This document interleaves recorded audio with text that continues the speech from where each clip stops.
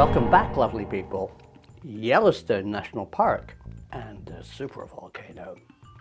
Turns out that Yellowstone is on an eruption cycle of about 600,000 years, and the last eruption was 600,000 years ago.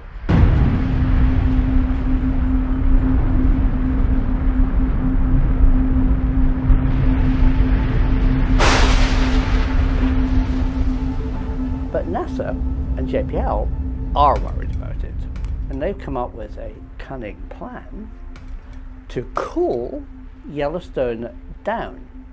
Let's just define what Yellowstone is and why it's a threat. So most volcanoes are a cinder cone, and when they explode, poof, lava comes out the top, runs down the sides. It's pretty bad. Sometimes poof, Mount St. Helens that can explode from the side. Hawaii, fissures can open and liquid lava can come out. But they tend to kind of do a bit of damage, but they don't devastate the planet.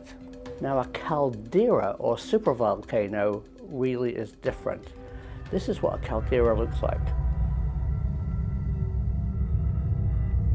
There's nothing there because under the ground is a bubble, and I'm talking a big bubble of molten lava. And when this type of volcano erupts, the land falls down, exposing a lake of liquid lava, which is under pressure, bubbly, and it spurts out, covering the entire area. I mean, there's evidence that the last time Yellowstone erupted, that the ash from Yellowstone went at least 3,000 miles to Nebraska.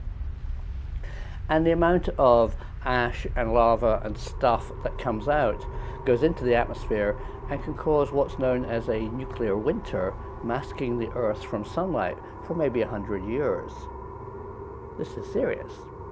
So, JPL and NASA are planning to spend $3.5 billion on cooling Yellowstone down.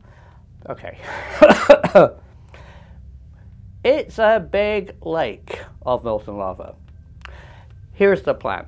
They propose drilling down to the edges of the caldera, pumping cold water down and cooling down the big bubble of magma. Okay, here's the facts. They would have to cool it down by 20 gigawatts.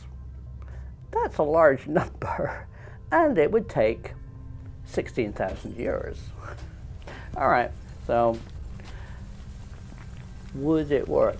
Probably not. It would be the world's largest geothermal power station, but I don't think it's going to work. Plus, there's a potential danger. By cooling down the edge or peripheral of the caldera, it might crack, cause fissures, and actually cause it to explode. Not so good. Yellowstone explodes about every 600,000 years, and we're about 6,001 years after it exploded last time. But the chances of it exploding in your lifetime are extremely low. So if JPL and NASA and the US government decide to cool down the Yellowstone caldera, I just hope it doesn't explode in the time it takes them, 16,000 years. The truth is out there.